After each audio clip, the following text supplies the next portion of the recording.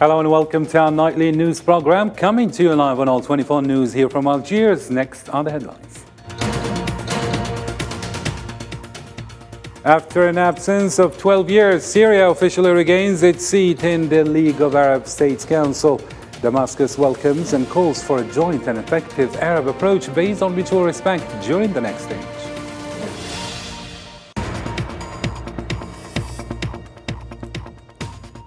Also coming up on the anniversary of May 8th massacres, 1945, President Tebboune affirms the determination of the Algerian state to put the file of history and memory on a path that gives transparency, integrity and objectivity, away from any bargaining or concessions.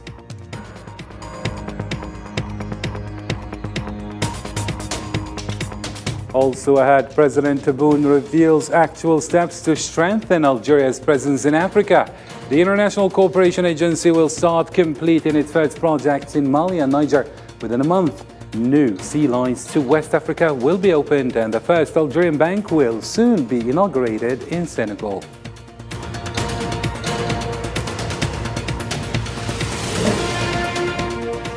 And clashes between the Sudanese army and the Rapid Support Forces enter the fourth week. Battles intensify in Khartoum with the start of talks in Saudi Arabia to extend the seventh truce, and the number of civilian casualties reaches 500 dead.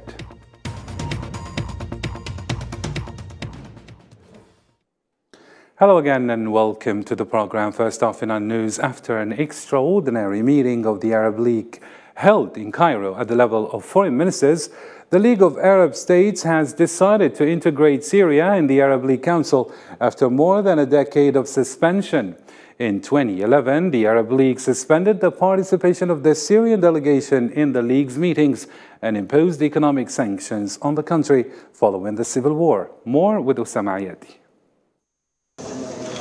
Arab foreign ministers decided in an Arab League extraordinary meeting held in Cairo on Sunday to restore Syria's membership in the League after 12 years of suspension. The Arab League Council meeting at the ministerial level decided to resume the participation of delegations of the government of Syria in the meetings of the Arab League Council and all its organizations and bodies. Arab states have taken decision to resume the participation of the Syrian Arab Republic's delegation in the meetings of the Arab League and all associated organizations and bodies starting today, May 7, 2023. The Arab foreign ministers also agreed on the necessity to intensify efforts to help Syria out of its crisis and commit to preserving Syria's sovereignty, territorial integrity, stability and regional integrity based on the Arab League Charter and its principles. I repeat the need for the Syrian government, political forces, national entities, the international community and concerned states to commit to each other. The foreign ministers also agreed to form a committee comprising Jordan, Saudi Arabia, Iraq, Lebanon and Egypt, and the Arab League Secretary General to continue direct dialogue with the Syrian government to reach a comprehensive solution to the Syrian crisis. The return of Syria is the beginning of a movement, not an end. The direction of the resolution to the crisis in Syria will take time for procedures to be implemented, and it will be gradual. The last decision of the Arab League was some sort of relief after more than a decade of suspension and economic sanctions which followed the outbreak of armed conflict in the country. Recent years have seen an easing of relations between Syria and other Arab countries, with several other countries calling on the Arab League to restore Syria's membership.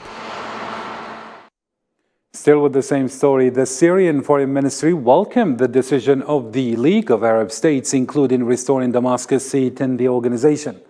The Syrian Foreign Ministry stated that Damascus had received with interest the decision issued by the Council of the Arab League at the level of foreign ministers regarding the resumption of the participation of Syrian government delegations in the meetings of the Council of the League and all its affiliated organizations and agencies. The Syrian Foreign Ministry stressed the importance of dialogue and joint action to face the challenges facing Arab countries, considering that the next stage requires an effective Arab approach based on mutual respect.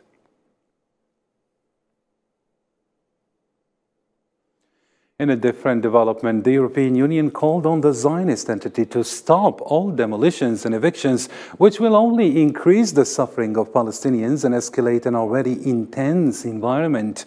In a press statement, the European Union expressed its shock at the Zionist occupation authorities' demolition of the Jebel Dib school funded by the European Union, which serves 60 children. The EU also said that the demolitions are illegal under international law and that children's right to education must be respected.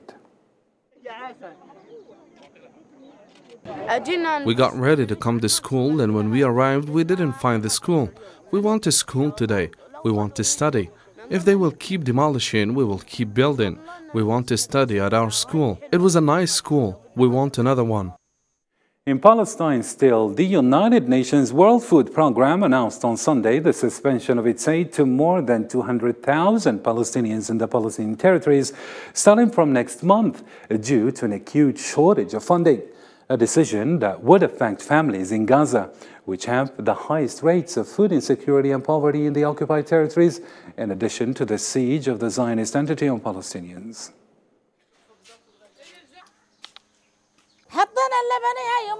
We prepared the table to eat cream cheese. They are starving. We did not cook. We are waiting for it. If they cut the voucher, we will starve to death. People may set fire to themselves or may jump off rooftops. When a child is asking for food and we can't find food, what should we do? God knows. I have nothing, not even a penny. I'm waiting for the voucher in a minute. Also, we are waiting for the local social help program. My husband is jobless. In his monthly briefing with national press and media representatives, the Algerian President Abdelmadjid Tebboune stated that the Zionist violence and assaults on Al-Aqsa Mosque are unacceptable. The Algerian president also called on the Arab nations to be unified in order to face the regional challenges. Let's listen. نشوف اليوم أولى القبلتين ثالث الحرمين المسجد الأقصى يدنس بحضور جنود محتلين بصبابتهم في المسجد الأقصى ولا واحد يحرك ساكن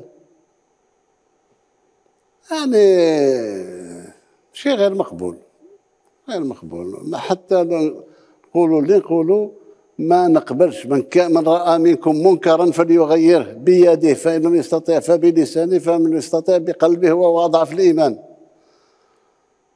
احنا يدنسونا في أولى القبلتين ولا واحد يتكلم. And in a different matter, Algerian President Abdelmadjid Tebboune expressed in a letter on the occasion of the commemoration of the National Day of Memory, commemorating the massacres of May 8, 1945, the hope for progress in the near future on the issue of history and memory. This issue includes various aspects such as the recovery of archives, properties, remains of resistance fighters, nuclear tests, and missing individuals. President Tebboune also emphasized on the importance of the work entrusted to the Joint Committee of Historians to address all of these issues with courage and fairness. He also affirmed that the Algerian government is firmly committed to defending the rights of its people and it's intensifying its efforts to address this sensitive issue transparently. We're looking forward to achieving significant progress in the near future and addressing the issues related to history and memory. The Joint Committee of Historians has been entrusted with the important task of tackling all aspects of this matter, including the recovery of archives, properties, remains of resistance fighters, nuclear tests, and missing individuals. We have reiterated our firm commitment to defending the rights of the Algerian people, and we are intensifying our efforts to handle this sensitive issue with courage, fairness, and transparency. Still with president activities, the Algerian president emphasized on the importance of the BRICS organization in helping Algeria in its development, stating that the BRICS banks have a significant share that exceeds $100 billion. البريكس منظمة البريكس تساعدنا في التنمية أكثر من ما ساعدونا إلى يومنا هذا كل مؤهيات المالية الدولية وهذه لا بنك تاع لي بريكس اليوم لا دوتاسيون تاعها في 100 مليار دولار أكثر من لا بنك مونديال وأكثر من وتمول المشاريع نتاعنا وندخلوا في التنظيم تاعهم وسياسيا نكونوا منضمين لبعضنا بعض. Algerian president also said that Algeria renewed its efforts to strengthen its relationship with Africa and that Algeria has directed its efforts overseas and it has now decided to regain its rightful place in Africa. بكل وسائل نحاولوا نرجعوا الجزائر بقدر الاستطاع، بكل وسائل نحاولوا نرجعوا العائلة الكبيرة نتاعنا الإفريقية. وقت فات ما إفريقيا كانت يعني وجودنا في القارة فقط، ما العمل تاعنا ما كانش متوجه لإفريقيا منذ العشر سنوات الأخيرة، كان كل شيء متوجه ما وراء البحار. اليوم ورجعنا مكانتنا، استرجعنا مكانتنا في إفريقيا. إفريقيا أنا قلتها بالصحافة الأجنبية وقلتها للصحفيين الجزائريين أن مثل ما يقال كاد الفقر أن يكون كفرا. اليوم الفقر الشيء اللي موجود في إفريقيا هو اللي خلى بعض الأفارقة لعبة بسيطة بين أيدي الناس اللي احنا نحاول ندخل التنمية إلى إفريقيا. وقلتها رئيس دولة غربية قال كذا، قلت له احنا مهما كان الحال انتم مهتمين واحنا مهتمين، اهتمامكم ماهوش اهتمامنا. انتم اهتمامكم جيوسياسي وعسكري وكذا، احنا اهتمامنا أخوي ونعرفوا بلي الناس هذو محتاجين مساعدتنا الأخوية ومحتاجين كذا. Major General Seychin Griha, Chief of Staff of the National People's Army, confirmed that Algeria has advocated for the adoption of a new African approach to counter terrorism during the 11th meeting of the Chiefs of Staff Committee and the 10th meeting of the Council of Ministers of Defense of the member states in the Northern African Regional Capability. Algeria has raised in order to adopt new African approaches related to combating terrorism based on fighting armed groups, as well as preventing all form of extremism. To a different matter now, activists coordinated with Sahrawi community associations organized a solidarity rally with the Sahrawi people in France on Sunday on the occasion of the 50th anniversary of the founding of the Popular Front for the Liberation of Sagi al-Hamra and Wadi Dahab. During the rally, hundreds of people gathered and chanted slogans and expressions of solidarity with the struggle of the Sahrawi people who decided to return to armed struggle after all attempts to end the conflict in the last colony in Africa had failed. Several participants in this solidarity rally expressed their unconditional support to the struggle of the Sahrawi people and their right to independence and self-determination.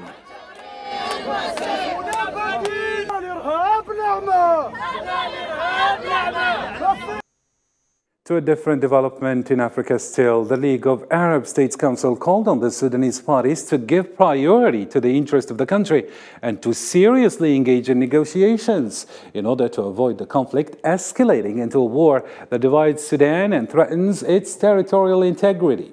During a meeting of Arab foreign ministers on the developments in Sudan, the Secretary General of the Arab League of Arab States Council, Ahmed Abul Ghait, said that the Saudi-American mediation initiative between the Sudanese army and the Rapid Support Forces deserves support. As for the special envoy to the President of the Sudanese Sovereignty Council, he said that what is happening in his country is a coup attempt, warning of the scenario of fragmentation and division again.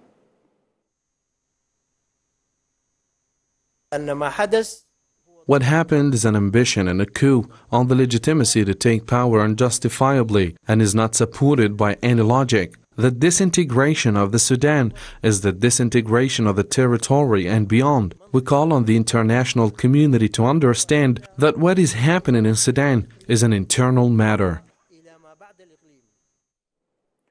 Representatives of the Sudanese army and the paramilitary rapid support forces have been in the Saudi coastal city of Jeddah for talks to discuss a potential ceasefire since Saturday, as fighting and airstrikes in Khartoum continued, leaving many residents trapped in their homes and others in shelters with little food, medicine, and water. More details with Salman Asib.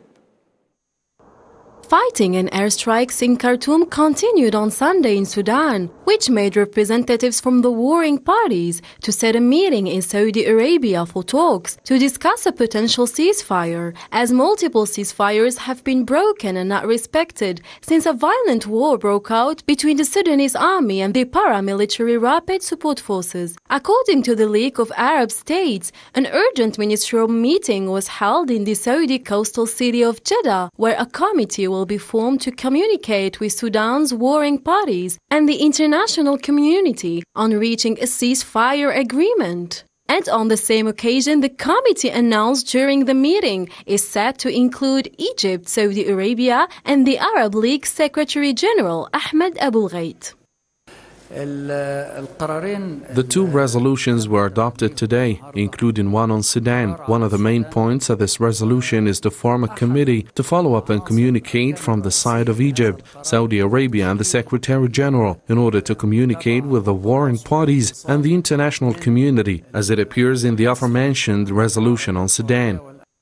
The first serious ceasefire initiative was organized by the Saudi Arabia and the US to end fighting between the army and the paramilitary Rapid Support Forces. That has turned parts of the Sudanese capital into war zones, derailed an internationally backed plan following years of unrest and uprisings, and eventually created a humanitarian crisis. The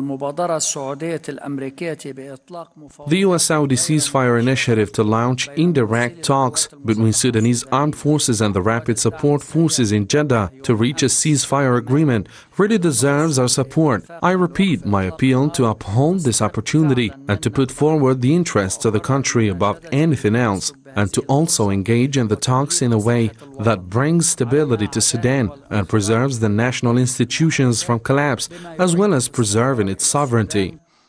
Meanwhile, the UN's top humanitarian official Martin Griffiths was also part of the ministerial meeting as he arrived to Jeddah for talks aiming for a ceasefire. And according to Eric Koniko, Public Information Officer, the UN's purpose visit is to engage in humanitarian issues related to Sudan. Last but not least, it's worth noting that the ceasefire meeting was quite crucial, as the Sudanese Doctors Union said the fighting had killed at least 700 people, many of whom are civilians, wounded thousands, and led to millions of Sudanese and foreigners fleeing the country. The Director General of the UN International Atomic Energy Agency, Rafael Grossi, has warned that the situation around the Zaporizhzhia nuclear power plant is potentially dangerous and had become increasingly unpredictable. And in a statement on Sunday, Grossi called for measures to be taken to ensure the safe operation of the plant in order to prevent a dangerous nuclear accident that would have serious repercussions on the population and the environment. The general situation in the area near Zaporizhzhia nuclear power plant is becoming increasingly unpredictable and potentially dangerous. We must act now to prevent the threat of a severe nuclear accident and its associated consequences for the population and environment. Russia stages its annual Victory Day parade on Red Square on Tuesday amid particularly tight security after a series of drone attacks, including on the Kremlin citadel, symbolic heart of the Russian state, that Moscow has blamed on Ukraine. Victory Day is a key anniversary to evoke the spirit and sacrifice that helped the Soviet Union defeat Nazi Germany in 1945, to kindle Russians' sense of patriotism, especially since the special military operation in Ukraine on February 24, 2022. But several Russian regions have already scaled back events, citing concerns that they could be targeted by pro-Ukrainian saboteurs. And in Moscow, there appear to be fewer military personnel and less military hardware involved in rehearsals for the parade, though residents wanted it to go ahead as always. I think we probably should hold the parade to boost patriotism in the people, as it's fluctuating now among the people due to the special military operation. In my opinion, we need to do the parade so that people know what our grandfathers and our grandfathers and grandmothers went through, so that people would remember, as many begin to forget what May 9th is and what it stands for. During the World War II, a great patriotic war. Almost every year the parade was held at the Red Square, and it inspired people for victory. Why wouldn't we do it now? We must do this for sure. It's a big propaganda move, and it should be taken. Otherwise, there is no sense of what is being done in Ukraine without it. A Moldovan opposition movement protested in the capital's government district on Sunday, demanding the government and president to step down. Organized by politicians from the Sol Party and the bloc of communists and socialists, the protest took place a week after a leading figure in the long-running opposition protest was detained at Chisinau Airport. Calling for the resignation of the pro-European government, Sol Party's senior member Marina Tauber was detained on May 1st as she attempted to leave the country. The protest took place 2 days before some ex-Soviet countries marked the day of victory, celebrating Germany's defeat in World War II. To the United States now, U.S. Treasury Secretary Janet Yellen on Sunday issued a stark warning that a failure by Congress to act on the debt ceiling could trigger a constitutional crisis that also would call into question the federal government's creditworthiness. Yellen sounded the alarm over possible financial market consequences if the debt ceiling is not raised. President Biden has invited the leadership of Congress to the White House on Tuesday. I know he wants to set up a process. Since 1960, the debt ceiling has been raised 78 times, 3 times during the prior administration, always with bipartisan support. And it simply is unacceptable for Congress to threaten economic calamity for American households. Our priority is to make sure that Congress does its job. There is no way to protect our financial system and our economy other than Congress doing its job and raising the debt ceiling and enabling us to pay our bills. And we should not get to the point where we need to consider whether the president can go on issuing debt. This would be a constitutional crisis. In the U.S. still, at least 7 people were killed and several others were injured on Sunday when a car ran into pedestrians in Brownsville, Texas, and a male suspect was in custody. The crash occurred at 8:30 a.m. local time near Ozanaman Center, a shelter for migrants and homeless. Some migrants were among the dead. A number of people were injured in the crash as well, but there were no immediate further details. A video circulating online purporting to show the crash shows a speeding SUV plowing into a row of people sitting on a curb. A second video of the aftermath appears to show victims lying on the ground, some bloodied and writhing, while others lay motionless.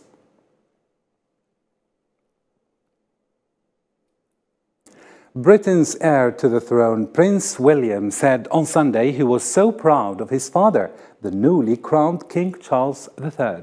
King Charles on Sunday said he was deeply touched by the celebration of his coronation, which continued with street parties ahead of a concert featuring singers like Lionel Richie, Katy Perry and Andrea Bocelli at Windsor Castle. More details with Sofiane Kinturi. The streets of East London were alive with excitement on Sunday, as dozens of people gathered to celebrate King Charles' coronation. People from all nationalities joined in the revelry, with street parties taking place across the area. Well, obviously there's a big difference between knowing someone's coming and actually seeing them here, and I've actually never seen Kate nor William in the flesh.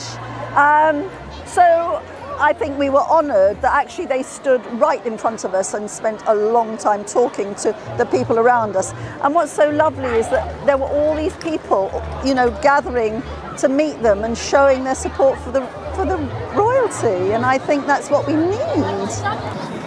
The celebrations were not limited to London. In Windsor, the Prince and Princess of Wales, William and Kate, were seen mixing the crowds and soaking up the festive atmosphere ahead of grand concert.